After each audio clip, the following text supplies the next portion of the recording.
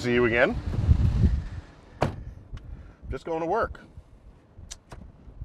We're in downtown Manhattan, driving up to the Hayden Planetarium on the Upper West Side. So let's do this. So, let's see. So thanks for joining me. New York City has like 8 million people in it. I mean, it's kind of had that number like for the last 100 years. It's fluctuated 7 million, 9 million, but it's been about 8 million. Ooh, guess who I see?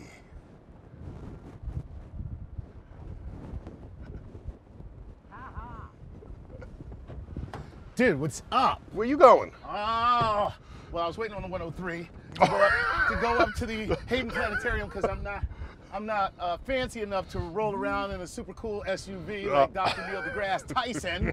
So, but okay, let me just be honest. I'm stalking you, Neil. Oh, I've just been waiting here all day because I know your car. I know I worry about you sometimes. I was just like, so you coming up to? That's good. Of course. That's good. Of course, because down here.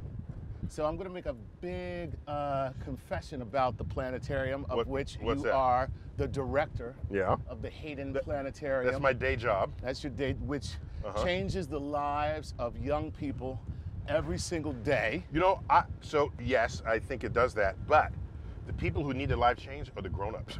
Okay, so then, they're the ones. All right, so here's the deal.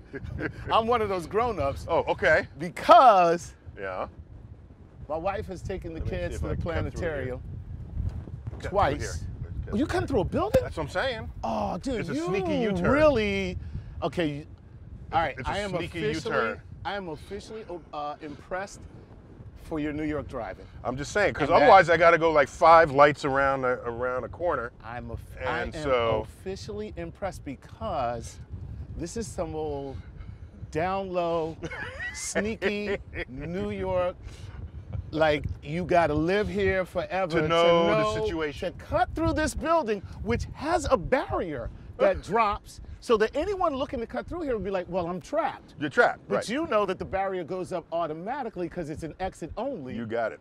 Pedestrians that know they shouldn't walk in front. All right, let me just say this. Yeah. All right, I don't know, for you guys, you in the front seat, that was a gangster-ass move that Neil deGrasse Tyson just pulled behind the wheel of a car. That's like New York gangster driving right there, straight up. Dude, that was amazing. All right, so now we're right back here, right. Quick and easy. That's amazing. Are those 2 cops up there?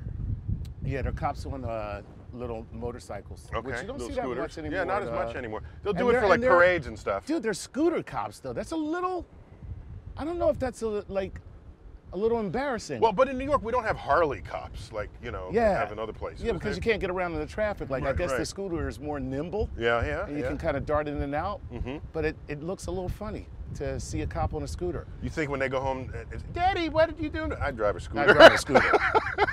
I guess it's better being a scooter cop where you're like a kick scooter, or you're just, No, but 2-wheel scooter is better than a 3-wheel scooter. You ever see the 3-wheel one? Yeah, I did see this, yes. Just like, it's almost like they stole it from the kindergarten yard. I was going to say, yeah, when your scooter has training wheels, let me just say, give up on life. When you are driving a scooter with training wheels, give up on life, okay? That's my advice to you.